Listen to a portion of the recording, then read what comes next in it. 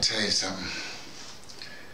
For a while, I lived in a place called Delray Beach, Florida.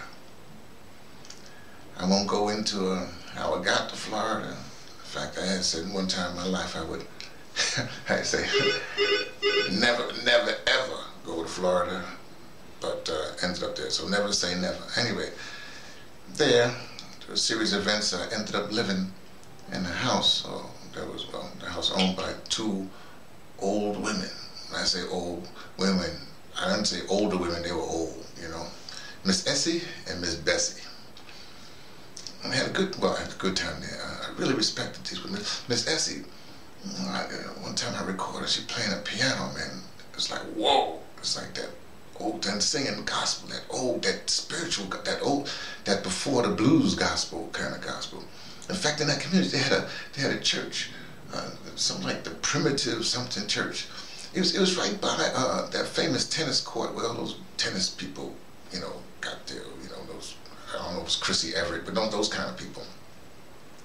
But that church, they were playing some music one time, sounding like the Rolling Stones. I'm talking about hard rock, and these were, you know, it was called black people. Anyway, that's not what I'm really talking about. But while I was there, I was destroyed at one particular point because Miss Bessie, you know, she watched them Christian channels, you know, TV things, them TV preachers. And she give money to these people. You know what I'm saying? She gave money to these TV preachers. They mostly from the South, you know, maybe whatever it was. Okay, so, you know, I had that time. But something's happened recently, but let me tell you something else. Wait. I took a trip one time, South Africa, a minute in Zimbabwe, and I was in Zambia for most, it was like a New Year's kind of thing. I used to like to travel on New Year's, like to travel on my birthday too. Those 2 times a year I travel. And I was in Zambia. But going back from Zambia, I took this comedy ride across Zambia and came down to Namibia to catch, to go down to Windhoek. Great trip, you know. When I was coming across the border from Zambia to Namibia, you have to take like a 5-minute walk. And I was walking with this brother, you know, and, you know, and he was just talking. He was one of them Christians, you know. Anyway, so we got in the taxi. The combi came on down. At that time I saw, man, that was a great trip. Right in the middle of the road, some elephant walked by. And it was like thing was like 12 meters high. Oh, okay, I might be exaggerating a little bit, but at least 10 meters high. That boy was big, you know. Walking across the corner, I asked the combi guy, I said, this happen all the time, because people pay big money, safaris, they see something like this. They said, yeah, this is like northern Namibia. He said, oh yeah, they do that all the time. Sometimes we gotta wait, because they lay down in the road, you know, whole troop.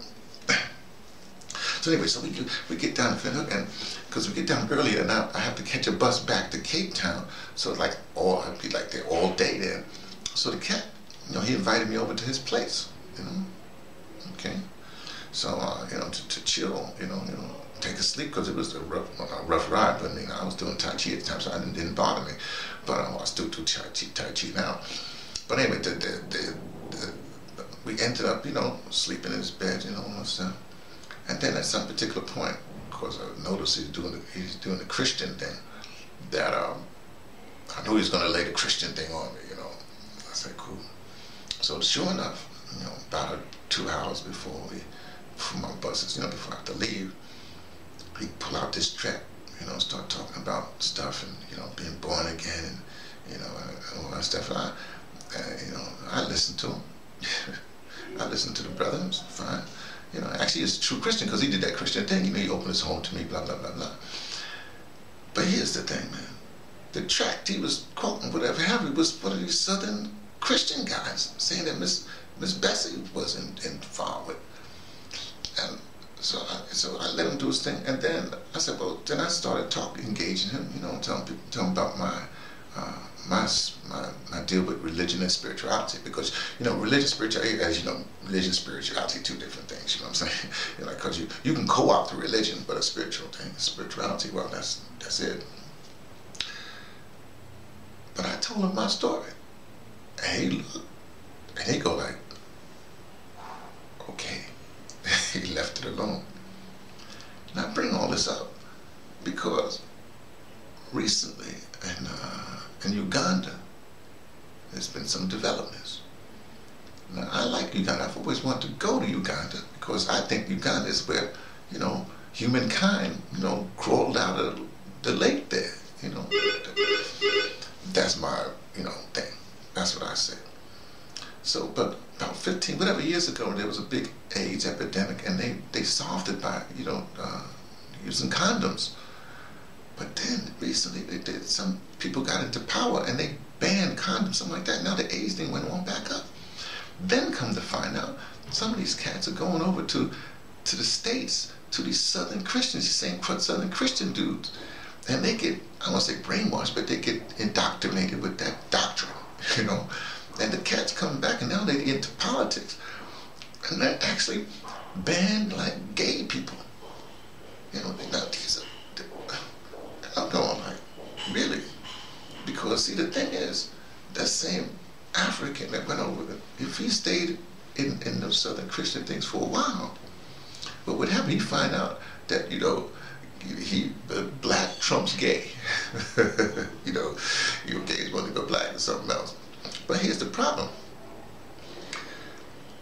When they put this law in, that means that, like, gay people, you can be killed or outed or whatever you say like that in Uganda.